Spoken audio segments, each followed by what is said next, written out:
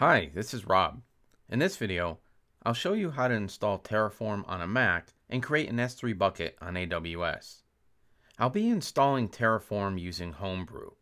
If you don't have Homebrew installed, I'll provide a link to a video I created on how to install it below. You'll also require the AWS CLI to be installed and have an IAM user's access key and secret access key in AWS config. I'll link to a video on how to install and configure the CLI below as well. With Homebrew installed, I can jump over to the Terraform downloads page and copy the command to tap HashiCorp, then jump back over to the terminal and execute the command.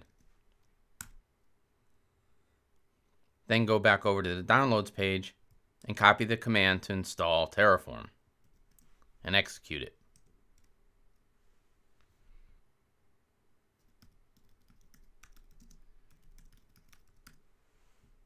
And then we can test the installation by doing a Terraform version. And we see Terraform was successfully installed. Now, in order to create the S3 bucket, I'll need an AWS user with S3 permissions and their access key and secret access key in my local AWS config. So I'll jump over to the AWS IAM Management Console and create a new developers user group.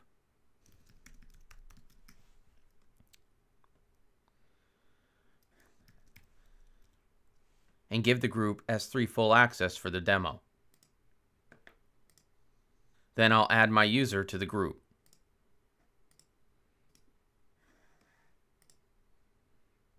Now I'll jump back into my terminal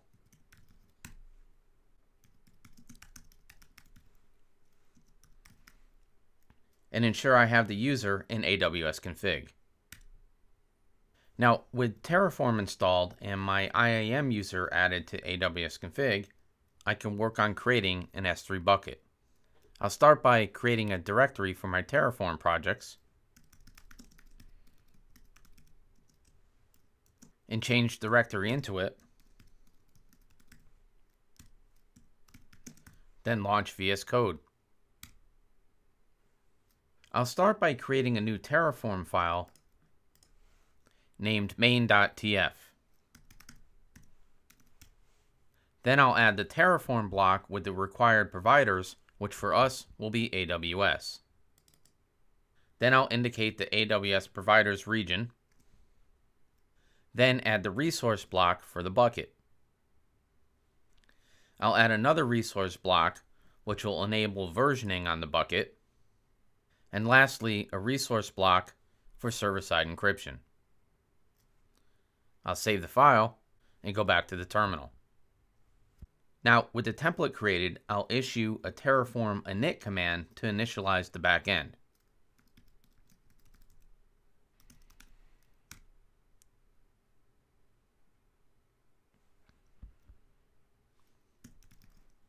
Then I'll run a Terraform plan, which will check AWS and compare what's currently deployed to the resources indicated in the Terraform template, which in our case is the S3 bucket.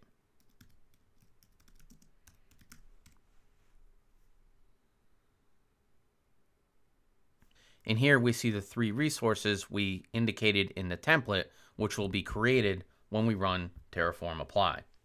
There's the S3 bucket, server-side encryption, and the bucket versioning. So now I'll execute Terraform apply.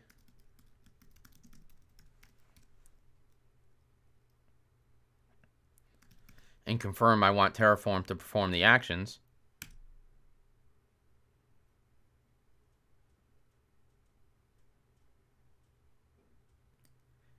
And with the apply complete and three resources added, I could jump back over to the AWS console, head over to S3, and we see the bucket.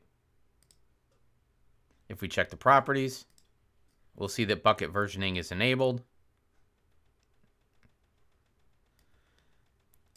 as well as default encryption. Now I can jump back over into the terminal and execute a Terraform destroy to tear down the bucket.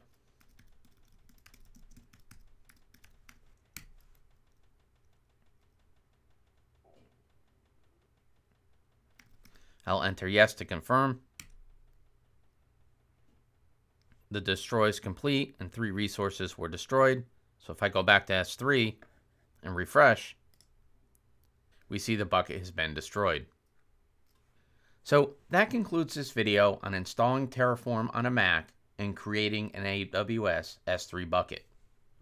If you'd like to see more examples on using Terraform to provision AWS resources, consider subscribing to the channel and get notified when I add my next video to my AWS hands-on playlist, which will show you how to build a VPC and related components using Terraform.